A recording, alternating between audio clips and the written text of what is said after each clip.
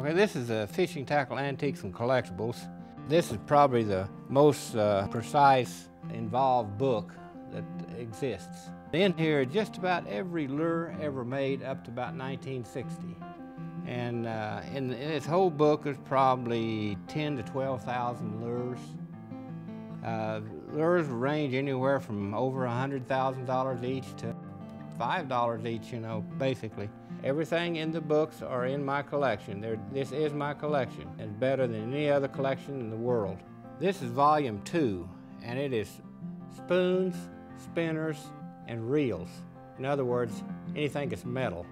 Very few people have books on reels. First of everything, there's first fly reel, the first automatic fly reel, first casting reel. Highest value given to a reel right now has been $150,000, which is the first casting reel. And of course I have it too. I only made 8 of them and only 3 of them's been found. This is volume 3, and what it is rods, fly rod baits, and miscellaneous. And it covers everything in fishing with the exception of lures and reels. Old literature, field and stream outdoor life, multitude of rods, everything imaginable in this. Outboard motors, boats. Complete set of 3 volumes.